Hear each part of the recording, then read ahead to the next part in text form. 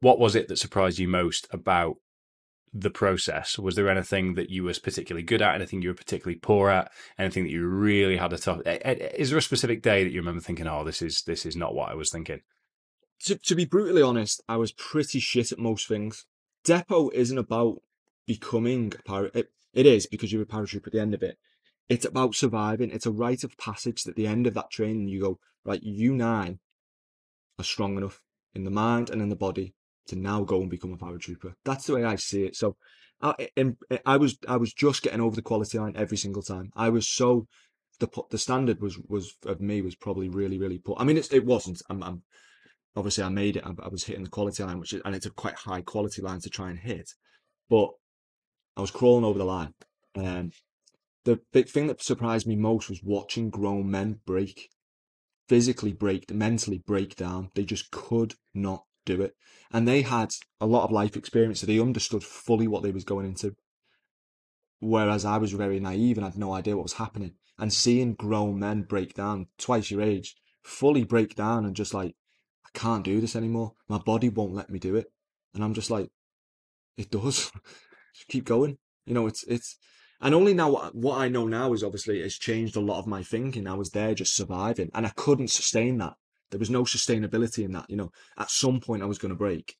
Um, as everyone has a break, everyone has a breaking strain, but yeah, it was just that was the biggest surprise for me, and I'd never seen it before because I'd never really been around adults. I'd only ever been around people my age. I've not got much family, so it was only ever people my age that I'd seen. Then all of a sudden, I'm in these groups, I'm in sections of grown men, and I'm literally just a boy. I look at pictures now and I'm thinking, I was literally. You look at someone now in school, and then that's me with these grown men doing exactly the same things with the same weight, the same times, carrying the same stretchers, the same logs, up at the same time. I mean, I had no hair on my face, none, not a single hair on my face, and it used to get me because one of the ways they used to make me shave. They used to stand behind me and watch me scraping my skin. And there was nothing on that, but they knew it was. And now my neck's like fucked because of it. And it's like that was one of the things I hated so much. But I was just like, there's no, I'm not going anywhere. So it was, but that was the biggest surprise for me, just watching grown men crumble.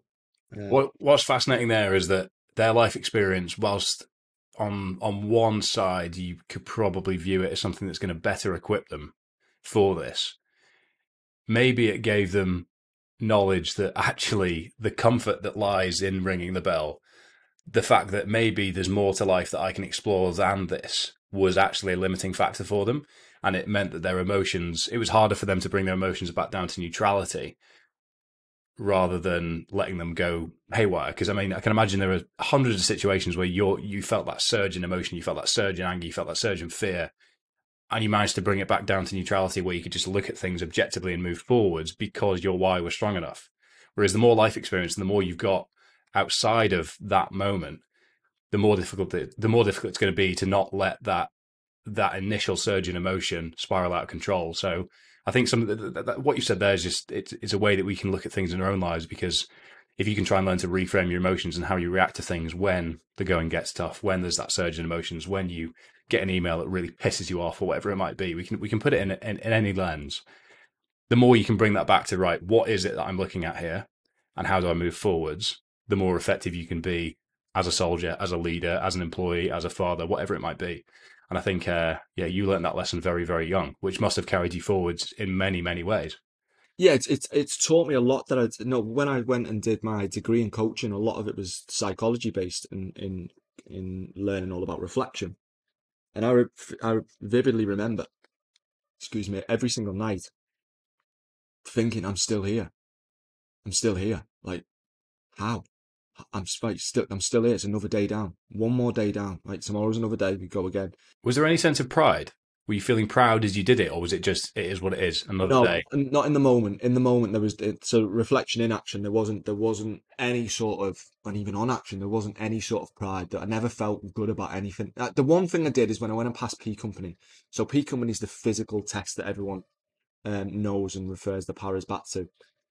It's 1 week of testing, arduous events, nothing we hadn't done before.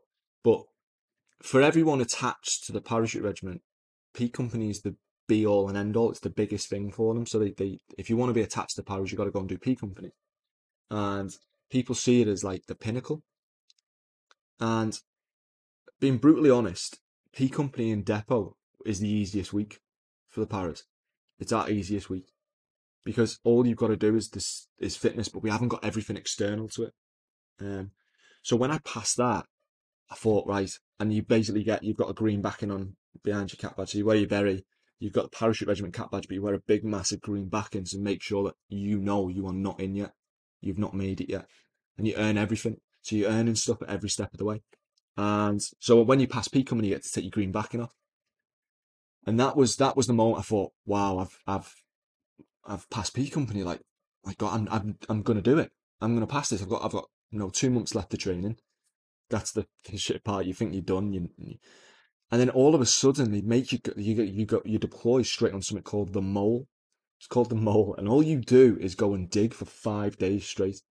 No sleep. It's complete sleep deprivation, and all you've got to do is dig, and it just breaks people. You think they put you on this big high. You've passed P Company. It's amazing. You're physically amazing, and then they go, right, now let's see how good your psychology is.